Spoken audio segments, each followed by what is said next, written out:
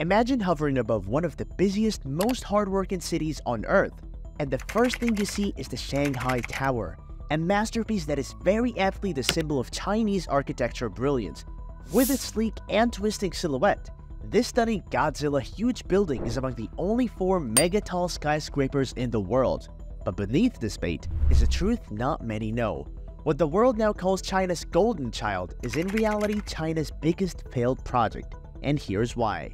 Well, back in 1993, when China was transforming its soil into the epicenter of trade, the Chinese city runners saw a dream to make something legendary. Thanks to the rapidly evolving economic status, Shanghai needed more office space to declare itself as the center and the financial capital of China on the global stage. So, a plan was hatched to build a trio of jaw-dropping super tall skyscrapers.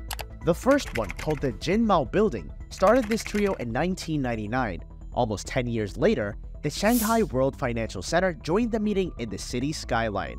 But the real star of the show was always meant to be the Shanghai Tower. The Shanghai Tower, funded mostly by the city government and backed by a group of state-owned developers, began its $2.4 billion construction journey in 2008. Skipping ahead 8 years and 128 stories, this twisting marvel was finally done, grabbing the world's attention with its unique design and colossal size. Now, I am sure if you have a thing for architecture, you would truly understand the hype about this artistic beauty.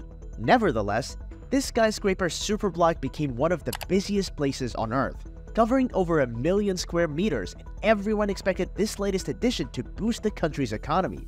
It's also fair to say the USA was in hot water after Shanghai dropped this architectural and economic marvel. For a quick second, the debate was shifted from discussing its making to actually fearing if it would replace New York. Lucky for the States, none of that really happened. Now, shifting our gaze from the political tension to the real deal. Right in the heart of Shanghai's Lujiazui financial district, this area of magnificent buildings transformed from a flatland into a financial powerhouse. The once silent skyline was now expected to proudly showcase architectural wonders and economic prowess. But did you know that even its engineering is worth discussing? To anchor and secure the tower, China's trusted engineers installed 980 underground pylons, some of which extended down as far as 86 meters. Not just this, to build the core, which is quite self-explanatory, the most important part of this construction, for they used a slip-forming technique, allowing them to pour and cure concrete continuously. Fact to be noted that the impressive rigmarole of pouring down concrete for 63 straight hours for the foundation truly made the task of boosting the tower's growth rapid, with a new floor added roughly every 4 hours. The entire plan seemed too hypothetical to be true, but it happened, and it happened in all its might. But it all came crashing down in just a moment. Since its mega opening in 2016, the Shanghai Tower started facing a variety of challenges, including an unexpected and unplanned low occupancy rate, which appeared to the rest of the world to be a nightmare. I mean, sure, it's just a building, but mind you, it wasn't made as a tourist attraction. China truly wanted the West to know of its powers, and with such an unanticipated blunder, they had to bear the weight of disgrace.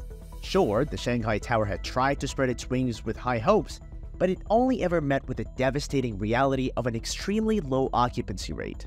To paint a more detailed picture, the tower was half empty till 2018, a solid 2 years after the gates to this big symbol of prosperity and global dominance were opened. What made matters worse was how only 30% of the total local companies who decided to give it a shot stayed. This was quite a stunner because contrary to how the investors had envisioned, no multinational corporations knocked on their doors, and no one was interested in making the Shanghai Towers their home. Why?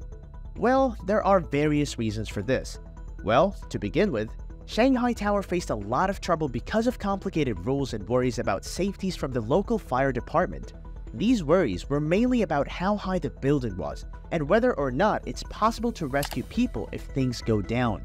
Because of this hesitation, it took a long time to get the green light for fire safety.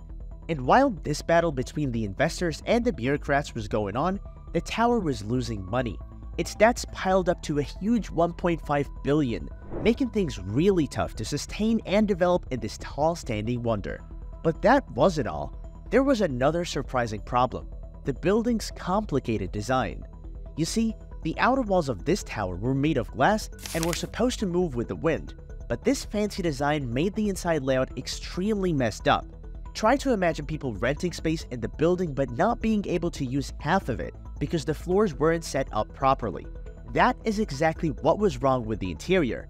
It's more like buying a whole pizza and finding out you only get to eat half of it.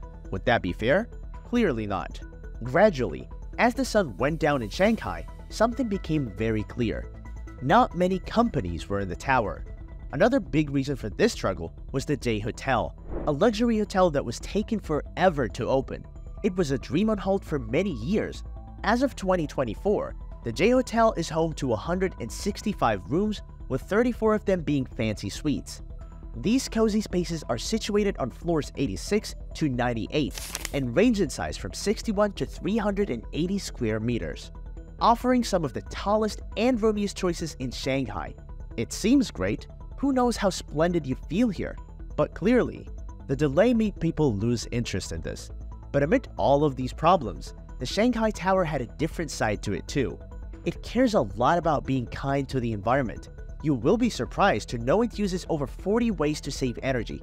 Just think about 200 wind turbines spinning around gracefully, giving 10% of the tower's power. And there was more. Special glass walls and a system to reuse rainwater. All these were to make sure the tower was friendly to the environment. The tower's LEED Platinum certification is also a mark of its commitment to sustainability, which turns out to be an important part of its commercial strategy.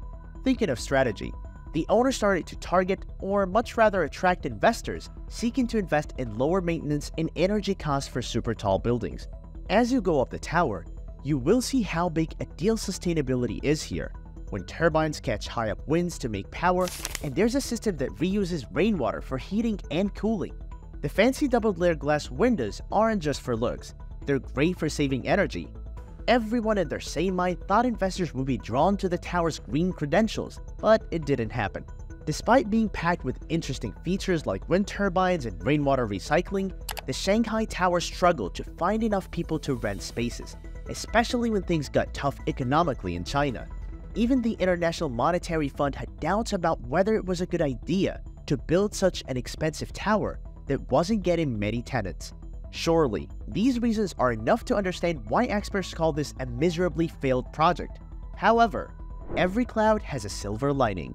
Even though the tower has had a hard time getting businesses to rent its spaces because of economic problems, and it's been tough to get tenants to agree to pay higher rents when everyone's looking for cheaper deals, the Shanghai Tower is still standing strong.